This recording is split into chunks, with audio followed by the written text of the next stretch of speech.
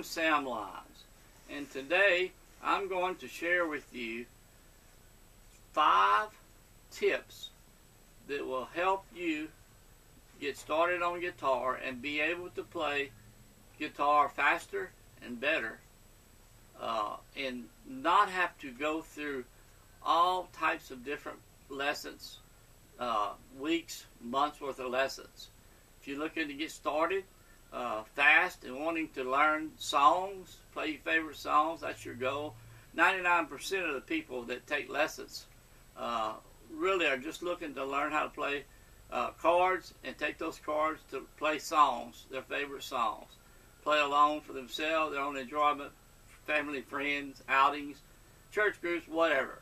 So if you're looking to play songs and for your own enjoyment, and not have to worry about going through theory and bar chords and all that sort of thing, I'm going to share these tips with you that will get you started playing in a matter of days. You need, first of all, you need a simple, focused course, a method of instruction that's going to take you and condense everything down into just a few things that you would need to do to get really, really good at playing the guitar. And so you need a course that's going to do that. Also, what I'm going to share with you today is that when you starting to play guitar, you're learning your first chords.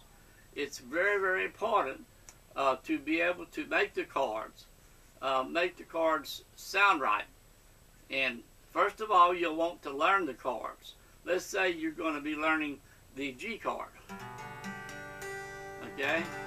So what you would need to do is focus on the position of the G, or whatever chord you're learning, and be able to play it and play it clear, where all the strings ring out clear. First thing, you want to do that with whatever chord you're learning. Let's say you're learning the G, the E minor, the C, and the D. You'll want to take those chords and make sure they're ringing out clear. That's the first thing you want to do. Okay. Once you do that, then you're going to want to take those chords and just change from one chord to the other, to be able to move from one chord to the other freely. So you just take it and just take whatever chord you play, whether it be G or E minor or C or D, play them together and be able to change from one to the other. Clear. Best way to do that, just strum them. G, E minor, okay, C, and D.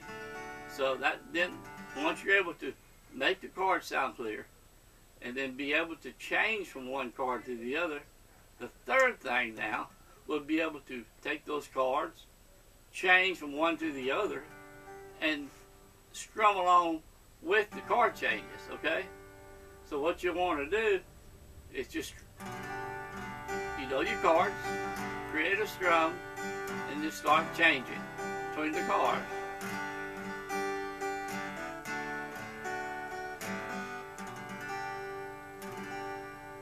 Okay. Now, I want you to be able to take your guitar and in a matter of 3, 4, 5, 6 days, a week at the most, be able to play 4 chords and play them well, make them sound good, be able to change from one to the other, and play real songs. That's what I like for you to do. And in order to do that, 15, 20 minutes a day, practice each and every day is the right amount of time. Don't over practice. Just don't over practice. Keep it simple. 15, like I say, 10, 15, 20 minutes a day is all you need. And you'll be able to play the chords and start using the chords in the song.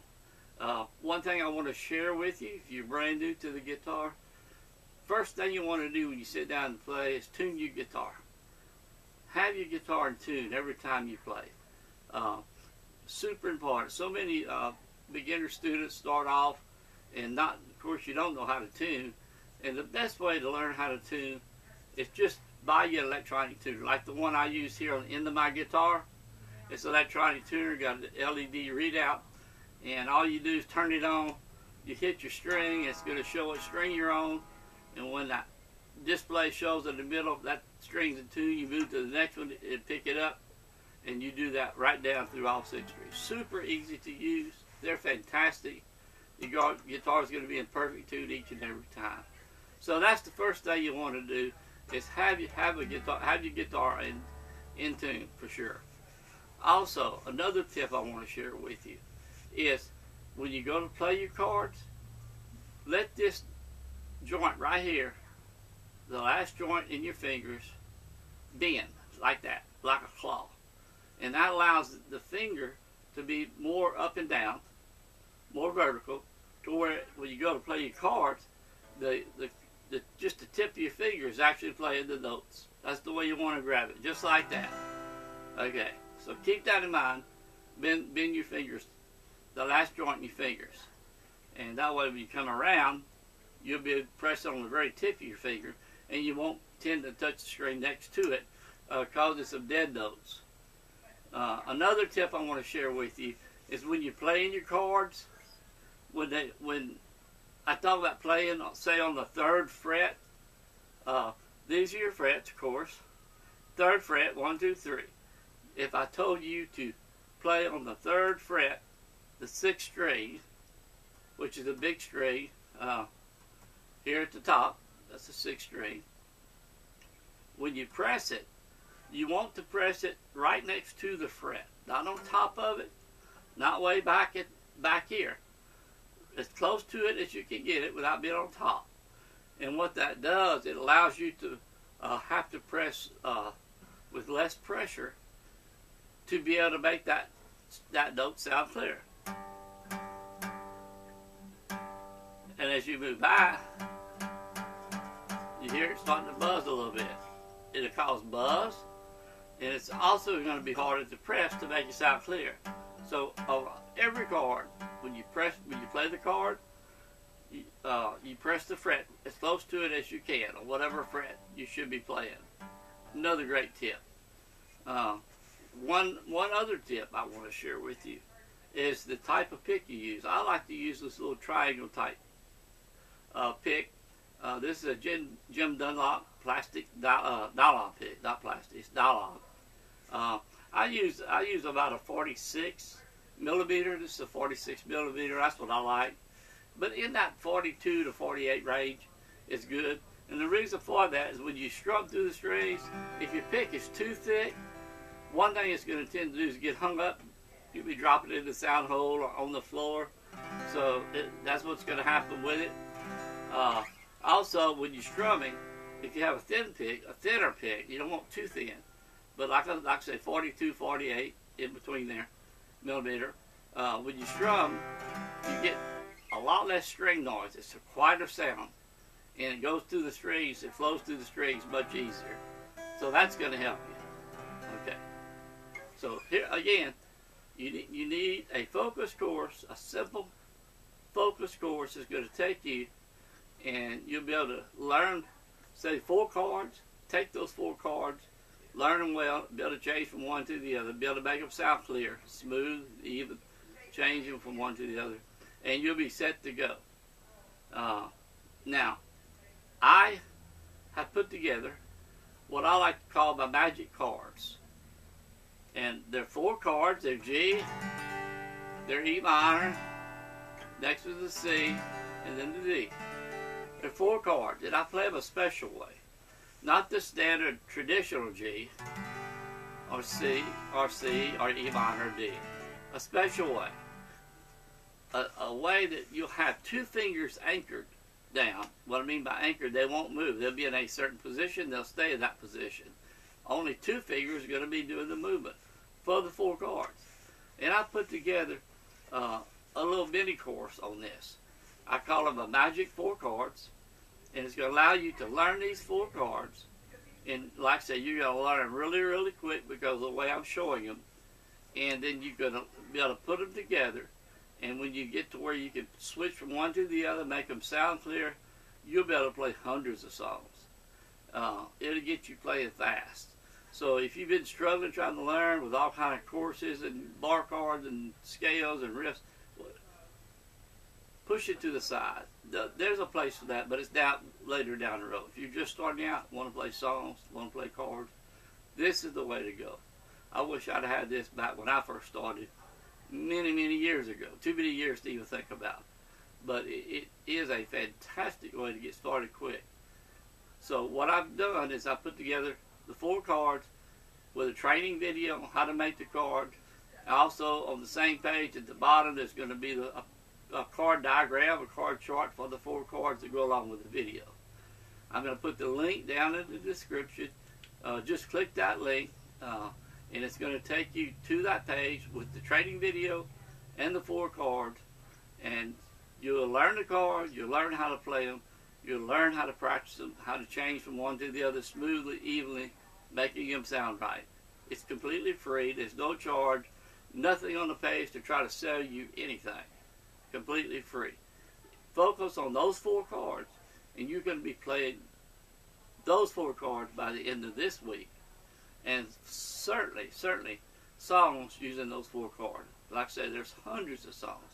And there's also, once you learn those 4 cards, there's another way you can use what I like to call my little magic trick or magic tool that can take those cards and even make your card playing easier, not as hard to press. And it will also let you play thousands of songs using those same 4 cards. And we'll talk about that in the next video.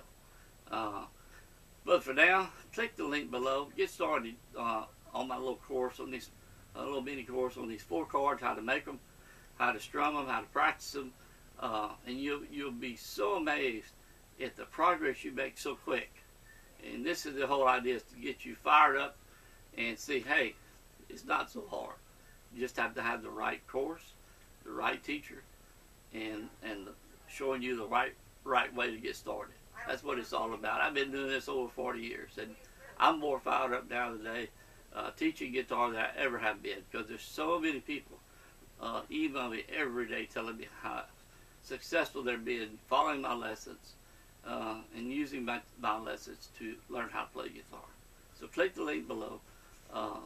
It's in the description. Also, there's a link to my homepage where you'll find my Best Beginner Guitar Lessons course, 38 step-by-step lessons, video course, video lessons that will take you 38 weeks worth of lessons. If you were coming to me here, it's well over $1,000. I'm giving those to you free also. And so you can go through those, take your time. Of course, it's going to be a much more involved training course. And but again, to get you kick-started, get you going fast, these magic 4 cards, this little mini course on these 4 cards, how to use them, how to play them, how to strum from one to the other, how to make them, it will get you started. So the link's below. It's going to say magic 4 cards. That's the link you click on. It's going to bring you to the page.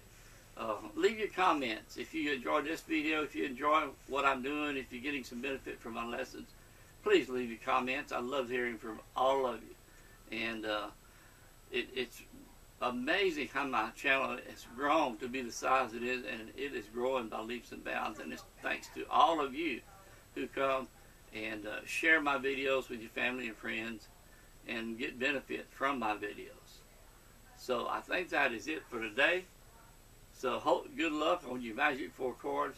Don't forget, click that description down there, magic 4 cards. You'll be amazed at how you're going to learn to play those 4 cards, play some songs using those 4 cards. And I'll be back in touch with you soon, going over some songs to use with those 4 cards. So let's go play some guitar and have some fun.